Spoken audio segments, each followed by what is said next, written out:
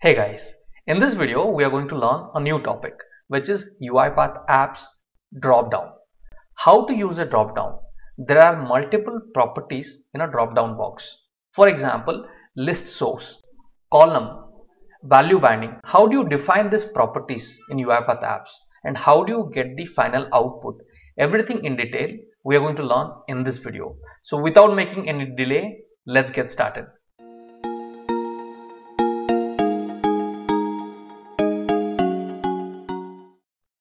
Alright, first of all, let's have a preview of this particular app, how it works. For example, it is asking me select your brand. I am going to select any brand. You can see the drop down list is populated. Let's say I'm going to select Mercedes-Benz and then select color.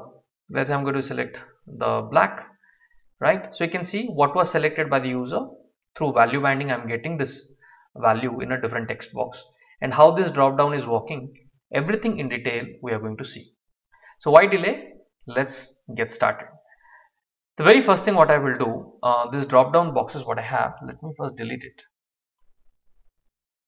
Okay, let's start from the beginning. This is a simple controller, and in this one I am going to add a drop down box.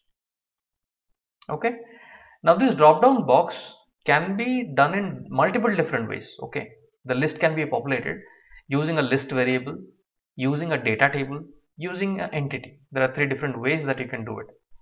Now first of all, let's change the label to, I am going to say select your car, select your, let's say, brand, I will say, and then I wanted to populate few list of cars. Okay, now for that, how to utilize this particular property we have to learn. Simply use a equals to symbol, scroll down, and in the functions, right, here you have something called list. Just click on it or drag and drop. Now once you do this, this list has to be kept, the values have to be kept inside a curly parenthesis. So you can see I have added few car names within the double quote and parenthesis. I'm going to copy this and I'm going to paste it after the list. So this is one way. By doing this, if I'm going to hit on preview, the preview is loaded. If I click on this, I can see all the list of cars which have kept, the brands have appeared here. This is one way. Okay. There's also another way using the entity and the data table. I'm going to show you little later. Now I'm going to talk about few more properties of this. For example, you would like to, what is being selected, you would like to use that later in your project, right? Let's say customer is selecting BMW, or let's say customer is selecting Toyota. Now whatever he has selected, you want that in a variable. How to get that? One simple way is select a value binding and you can assign a variable. You can click on the plus sign, assign the variable. But I am going to show you, it is quite simple. Okay, you create a variable and then say selected by user. You created a variable and you are going to assign this variable. Though the selected by user variable will have the value. For example, I am going to add a text box. Okay, and here I am going to say selected by user. It's a different text box. Now here I want to see the value, whatever is selecting should appear here. Now for that I will go to the value binding and I'm going to use the selected by user here. So first whatever the user selects will go to the selected by user, and that variable I am showing it here. For example, if I run a preview, so the app has loaded. Now let's say I'm going to select BMW. You can see the BMW value has appeared. There is also another smart trick. What is that smart trick? I'm going to show you. So I'm not going to use this in the first drop down. I'm not using this. Now in this text box, still I can get it. You know how? Yes, there is a trick. So here this is a simple text box. I'm not going to use any variable. I'm going to click on this value binding, and then here we know that this drop down has been used in the page, right? So I'll expand this page and I'll look for the drop down, or you can simply type it here. Okay, whatever name you have given to that control. So I have selected drop down. All I will do, this drop down, I am going to drag and drop it here. Drop down dot selected value. Even this is going to work. For example, if I hit on preview, now the app has loaded. I'm going to click, let's say, Toyota. You can see the value has come. So this is another trick that you have learned. Now let me show you how to populate. Let's say I don't want to use a list. I would like to use a data table or an entity. Okay, how to do that I'm going to show you. Now for this, first of all, let me clear this. And you know how to create an entity, right? All you have to do, it's quite simple. Entity is nothing but more like a table. So you are going to this 3 dots in orchestrator and click on data service. Okay, and here you have to click on create new entity, give it a name. For example, I have given a name called cars. Once that is created, you will get like this. Click on this hyperlink, and here there is something called create new field. So if you click on this create new field, you can give some names. For example, I have created few names like car brands and colors. There are 2 columns I have created, car brands, like a table. Okay, car brand and colors I have created. So here you see, simply give the name of the column and add and save, and how many columns you want, you do it, you repeat this step. Once that is done, now there is something called add data. So here you can see I have added multiple data. If you click on add data, it will tell you car brands. So I'm going to write Honda, and then color, write one color for this, let's say red. Okay, this is actually not associated. I mean, Honda is not associated with red color. These are 2 different columns. I want to populate both of this. For example, a user is selecting Honda and he will have multiple options. Okay, I want to show all these colors for him. Now, how that can be done? Okay, how that can be done? I am also going to show you through an entity, using an entity. So that is how you create an entity.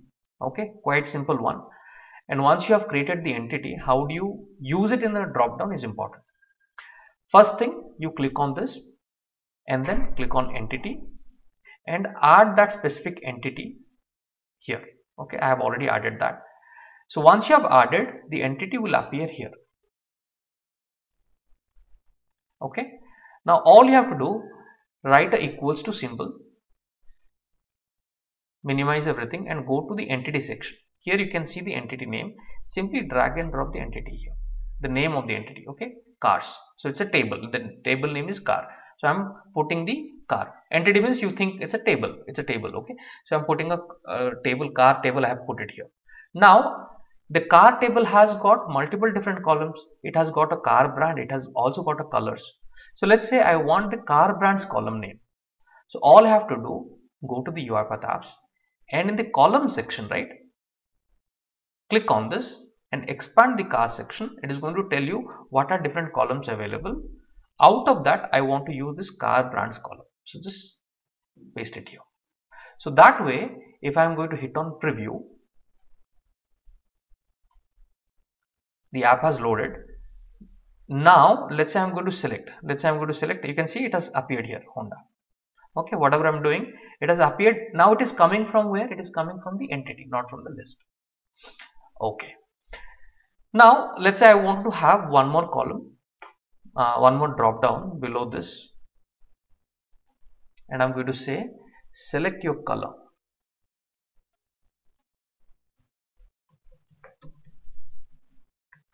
Okay, select color, and here for the select color, I want to have the other column. Okay, the column name is colors column.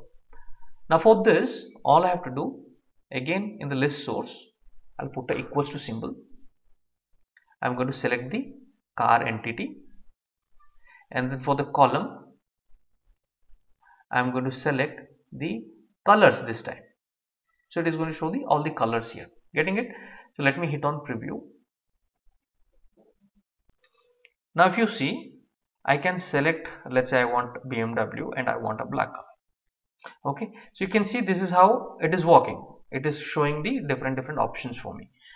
Okay, so this one is achieved. Now the other thing, how to do it using a data table. How to use a data table in the Uipath App drop down. Now for that, what I have done, I have used a simple process. Okay, I've created a simple process where I've created a build data table. You can read it from Excel. read range and all that you can do, and pass the value to out underscore dt1. This is an argument, out argument. Okay. Now if you click on this data table, here I have simply created a single column. Okay, color, red, gray, white, and all that I have written. So it's a simple data table. Now this process you have to publish it in the orchestrator and create a process. So I have published it in the orchestrator and I have created a simple process. In the same process I have added into the orchestrator. I think everybody will be knowing this how to do it. But again, if anybody doesn't know, if you watch my previous videos in the series, I have already shown that. So here data table testing is the process name has appeared here. Now what I'm going to do, I'll go to the page, and here instead of this entity, let's say I'm going to use the data table. So you can see in the process there is a data table out argument. I'm going to simply put this out argument. Okay. Now here in the column section, I should mention the name. Okay. So the name, the problem here is, if you see the moment I click, I should be allowed to type the column name manually. So I cannot type. Okay. Only I can do is I can type it in the resources box. It should allow me if I'm using, or it should show me the column names here. Okay, out dt1. This dt1 has got multiple columns. If it shows here, I can drag and drop. That is something not available. So what I've done, I have written a simple feedback where I'm saying, hey, while doing this for data table, no, I'm not finding bug with drop down control. I used a data table as the out argument from the process that is added to Uipath. Let me read it from here. It will be easy. Uipath application studio to the Uipath application app studio. When using the drop down control, I choose data table out argument. Okay, app studio, I choose the data table out argument from the drop down list source property. When I try to specify the column name, the drop down column property, it opens the resource pop-up box and does not allow me to write the column name manually. So this is a feedback I'm submitting. Let's see if there is any alternative option. Probably in the documentation they can update and we will be able to see that, or this will be corrected. Okay, or there is something other alternative options, we will get to know. So I'm going to submit a feedback around this. Okay, but hopefully you have learned a lot of things how to utilize a drop down in Uipath App Studio. So thank you guys for watching. We are going to meet once again in our next content. Do not forget to hit on like and share and subscribe to the channel. Thank you.